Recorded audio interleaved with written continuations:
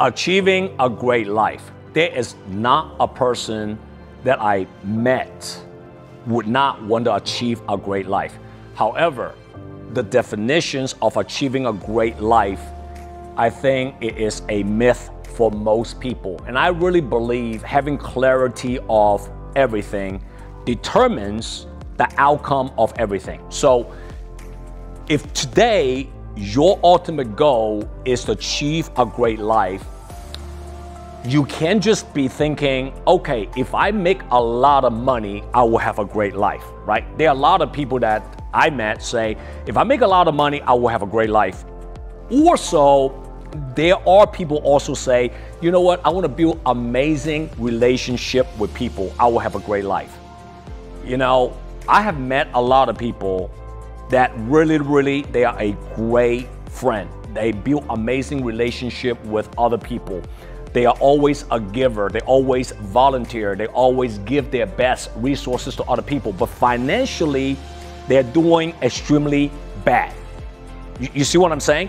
There are people that's physically very fit. Man, you look at their calves, you look at their body, their muscle, their six packs. I mean, physically, they are at a 10. But relationship with other people, they might be at a 2. So how could you achieve a great life where you just physically fit and financially you're not doing well? Or you are physically not doing well, but financially you are very fit. Does it make sense for you? I think achieving a great life, it's really about connecting the dots. And today I want to share with you 6 dots that are all intertwined. They're all connected. And if you want to achieve a great life, the way I look at it is that you have to improve this dot from 0 at least to an 8. Okay? Anything above 8 is bonus. Anything below 8, you have a lot of improvement to do. And if this one dot, you are not at an 8, you are not there yet. Meaning, achieving a great life for you is not there yet, right?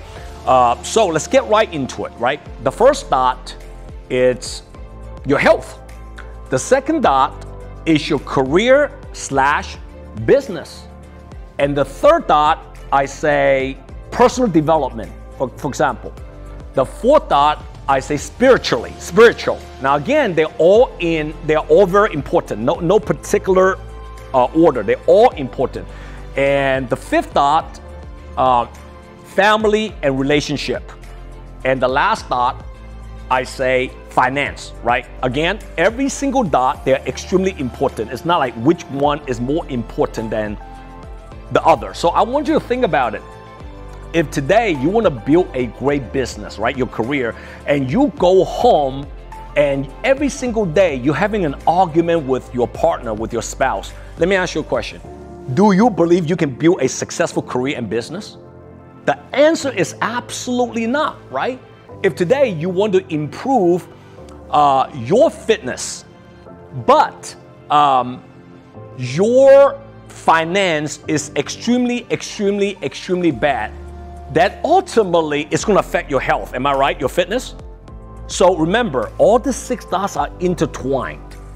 Your goal is to connect all the dots and improve on it, because understanding they're all connected, without one of them doing extremely well, guess what? It's going to affect the other 6 dots, the other 6 areas. So, right? You follow what I'm saying so far? So with that being said, some of you might say, well, I have more dots. I have more categories. I want to write down more. No problem. Do that. What you want to do is look at your current dot, the 6 important dots I just shared with you, or could be more for you. Rate yourself from 0 to 10. Where are you at right now? And be very honest with yourself. Again, when you write down this stuff, you're doing it for yourself. You're not doing it for anybody and try to impress anybody, right? Okay, when it comes to finance, you know what? I'm at a 4, meaning, you know what? I'm not making a lot of money. My income is very low. Or your income could be decent, but you're overspending your money, so you never have money in your bank account. So I give myself a 4, right? Finance could be your credit score, right? Oh, my credit score, you know, if I ever want to get a loan from the bank, I want to, you know, buy a house, there is no way the bank will ever loan me any money because my credit score is a 435, right? So let's say finance is at a 4. Guess what? Write down 4. How about family? Relationship with people. How is your relationship with the people around you? Is it very, very, very great? Is it, a lot of laughter? Is it a lot of sharing ideas, open communication, or is it more of like kind of closed, you don't talk much, you do you, I do me type of deal, relationship with the inner circle, with the people, your family? Like, how is it, right? Oh, you know what? My relationship with my family, with the people around me, is an 8. Fantastic. Write down 8. Now, again, you have to be very, extremely authentic to yourself, right? So when it comes to business, right? Career, business and career. How are you doing? Are you making great amount of income every single month where you can pay off your expenses, you have money for saving, you pay the IRS on time? Are you feeling good about what you do? Are you in a position, are you in a career, a business that allow you to have unlimited potential if you're willing to work hard? If you're at a job right now, do you have a boss that allow you to have a chance to make more money if you are willing to add value? Or is it already capped, right? Are you in a business per se that is allowing you to scale if you're willing to invest your time? Is there a chance for you to do so, right? So rate yourself in business, right? Spiritually. You see, when I talk about spiritually, it's a very sensitive topic. And, everybody believe in a different higher calling, right? So I'm not going to get into different religion and per se, because everybody have their own beliefs. So that's not what I want to talk about in what I'm trying to say when I'm talking about spiritually, right? When I talk about spiritually, I'm not just talking about you talking about God, you preaching about God. There are a lot of people preaching about God. A lot of people speak about God, but they don't live what God teaches them. You know what I'm saying? So how grateful are you? See, being spiritually, it's also being grateful, knowing where you come from. When you were nobody, when you were just kind of like struggling, who gave you the opportunity per se? Or you still are nobody right now. Okay, could be you still are nobody. You're not doing well financially. Spiritually, also being grateful of what you already have and the people who's around you, who's supporting you, even you are nobody. And you're being grateful. Now that to me is that you are very spiritual, right? Do you look at the cup half empty or half full? Are you a victim mentality all the time? Or are you being graceful? Appreciate life. Appreciate, just in general of everything. If you're not happy with what you have right now, start to change your lens, how you look at things.